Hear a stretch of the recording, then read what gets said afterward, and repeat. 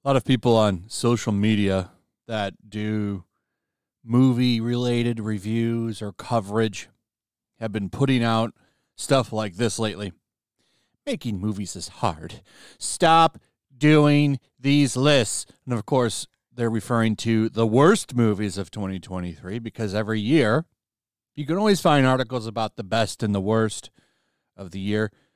Given modern Hollywood and the state it's in, you end up with more worst lists than good lists, especially when you take a look at the landscape with movies such as The American Society. I'm not making this up. This is the actual quote. You can see it here. Of Magical Negroes. The American Society of Magical Negroes. Basically a racist Harry Potter. That's what it kind of looks like to me. It is a racist Harry Potter movie. And it's embarrassing that this even got made. Now, judging by the effects of the movie, this thing actually cost a little bit of money. So it's going to be even more hilarious when it fails. But basically, the premise of the movie is that there is a society made up of people, and they all have magical powers. And what do they do with them? Well, they go around looking for white people that are uncomfortable, and they use their powers to make them comfortable, because if they don't exist, apparently all of the white people will rise up and take everybody out. This big, crazy myth that's being pushed all the time by the mainstream. I keep hearing about all of these hate-filled white people, but I never see them.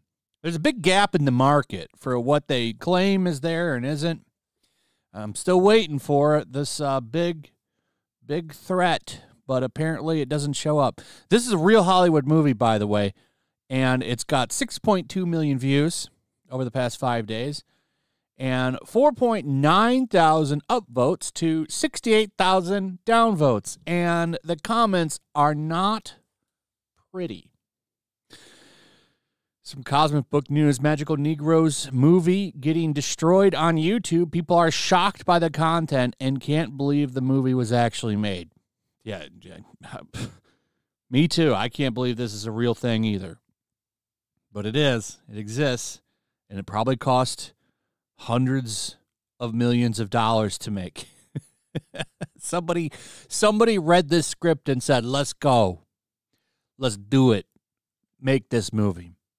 This movie is going to be a catastrophic failure at the box office. No one is going to want to go watch this. It's going to be hilarious and a lot of fun when we get to mock the box office and make fun of it. And then all the cancel pigs will run out and call everybody racist for not liking the racist movie. So I'm already giving you a preview of the content that's going to happen when this movie drops. But for now, we can take a look at some of the shocked people who watched this god-awful shitty trailer, which had a lot to say about calling white people the most dangerous animal on the planet. That is a quote from the trailer. Very, very racist. But they say this isn't. A lot of the cancel pigs out there, they say that this is not a racist movie, and you need to hate yourself and go watch this movie, basically. So, disliked into oblivion. It's at 61,000 dislikes right now, right? Get back and look at that. 68,000. It's went up. It'll probably hit 100,000 as more people become aware of this piece of shit movie. Look, of course, it won an award. It's an official selection of the 2024 Sundance Film Festival. Because, of course, it's getting a lot of backlash. Let's take a look at some of the comments from that trailer that have been pulled here from Cosmic Book News. As a Black American man, let me say how disappointed I am that YouTube removed the dislike button. States a comment that has 666 likes. I can't believe Hollywood is going broke when they are pumping out instant classics like this. A comment with 1.7K likes adds, I get it now. This is how we stop racisms, by making modern entertainment so terrible that we can all come together to trash it.